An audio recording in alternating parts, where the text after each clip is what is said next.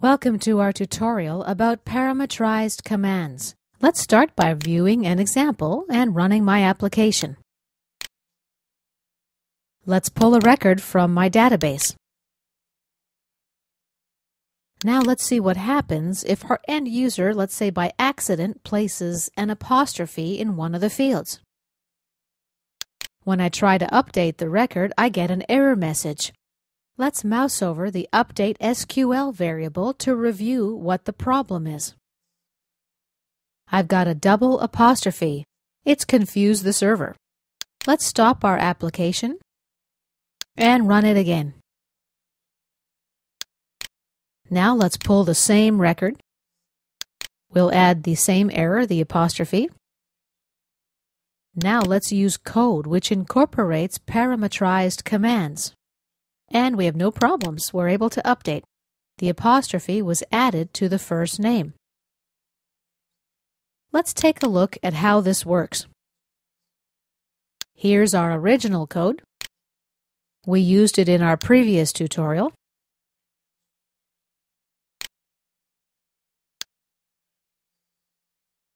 And down here is my new code that incorporates the parameterized command. Essentially, what we've done here is replace the hard-coded values with placeholders. The placeholders are then added separately and automatically encoded. You can compare these two statements in the original update block of code.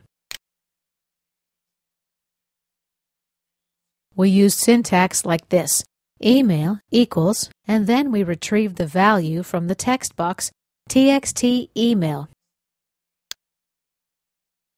Here we've replaced the text box with a placeholder.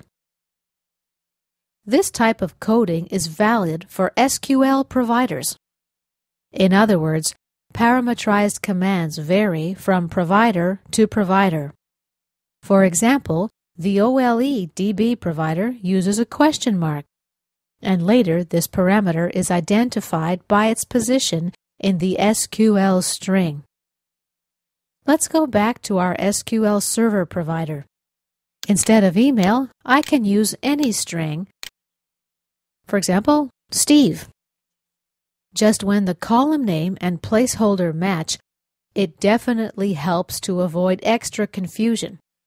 In the next step, we supply the parameter object for each parameter. We do this by incorporating the add-with-value function.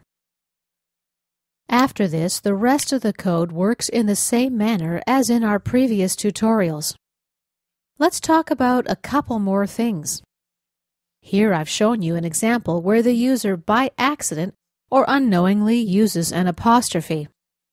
Hackers, on the other hand, can exploit this opportunity as what's known as an SQL injection attack. A skillful hacker can do a lot of damage with an SQL injection attack, such as return additional results like orders placed by another customer, even deleting all the records in your database, or accessing system-stored procedures. Because the damage can be so serious, this is something you should be very cautious about. This concludes our tutorial about parameterized commands.